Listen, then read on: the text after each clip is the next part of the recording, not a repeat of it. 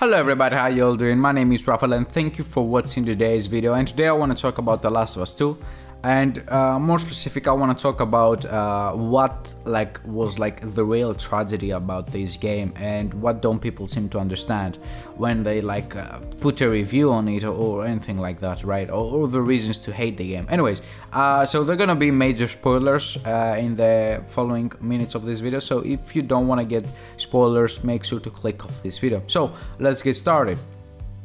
So I see a lot of people complaining that this game was very bad or that the story was poorly written and all those things, and even though I agree with them at some points that the game had a lot of issues, storytelling, character wise, and all that things, what a lot of people don't seem to understand is the reason that made this game not a bad game, but I felt like after I finished the game, I felt like a sadness, right? And the reason that I felt that sadness, which took me, by the way, 2 days to figure out why I was feeling sad, wasn't that Joel got killed, wasn't that I had to play with Abby, wasn't any of those things. What was the reason that I felt like shit was pretty much that Ellie suffers throughout the whole game, right? And even at the end, when you expect an ending which will give her closure, so to say, or her moment or anything like that, that never comes.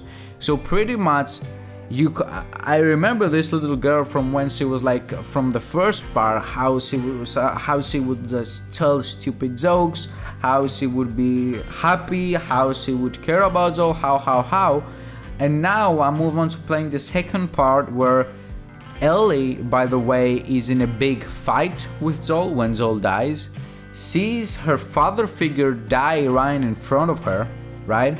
Try to get her revenge.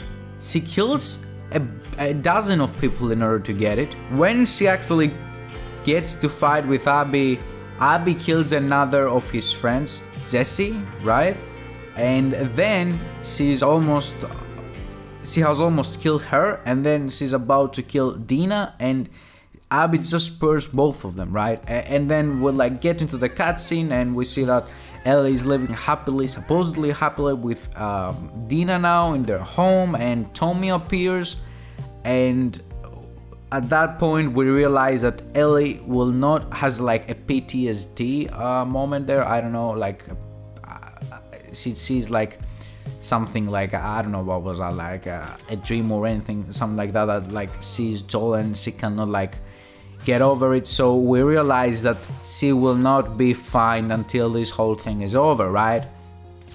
And we leave our girlfriend back, we leave our kinda son, girl, whatever that was, I don't know, daughter, I don't remember what the gender of the baby was, but whatever. We'll leave our girlfriend back, we'll leave our baby back, we'll leave our home back just to go find Abby and kill her. And even though we get injured very badly, we still manage to get to Abby and we start fighting.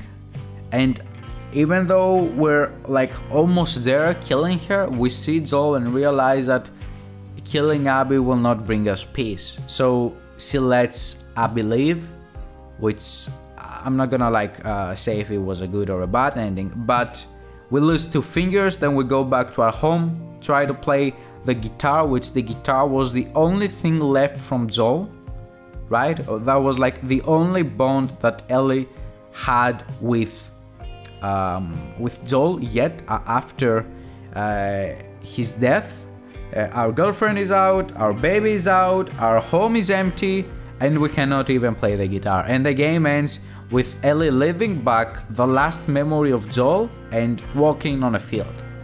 I think that's the real tragedy of the game, and that's what made people feel so crappy. But I think a lot of people haven't realized it because they give too much emphasis. They emphasize too much on playing as Abby, playing as Joel, or having Joel die, when in reality, people are very sad for what happened to that poor little girl.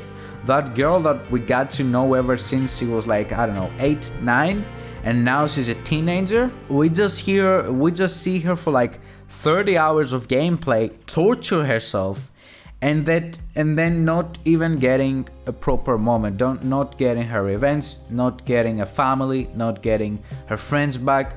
She just lost everything, and that's what made me feel like crap after playing the game. The fact that while I was playing it, I was seeing this girl being tortured again and again and again and trying to get her revenge, and at the end not even being able to do that. While at the same time we see Abby get her revenge and then move on with her life. Even though she lost a couple of friends, she was able to move on with her life because of Lev. And I think that's something that Ellie doesn't get. Ellie lost every single thing that was important to her in those 30 hours of gameplay. And because we were so strongly bonded with that girl, I think that's why everybody feels like shit after they play the game. Not because they had to play as Abby. Playing with Abby was a bad experience, but that experience didn't make me sad. That experience made me mad, and I got over it the first 2 or 3 or 4 hours. I was like, okay, I have to play with that bitch, let's just get over it. Seeing Joel get killed, of course, made me sad, but after a while I was like, what can you do? He's dead, let's just move on.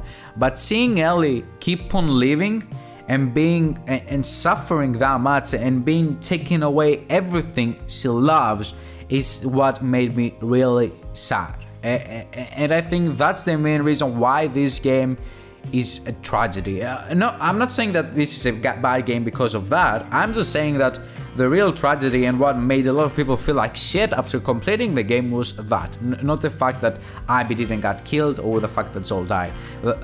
Seeing Ellie, which you love so much, losing everything just like breaks your heart, man. And yeah, I think that I had to come out and say it. Maybe I feel better after this. Anyways guys, I hope that you enjoyed the video. If you did, please make sure to drop a like and to subscribe for more.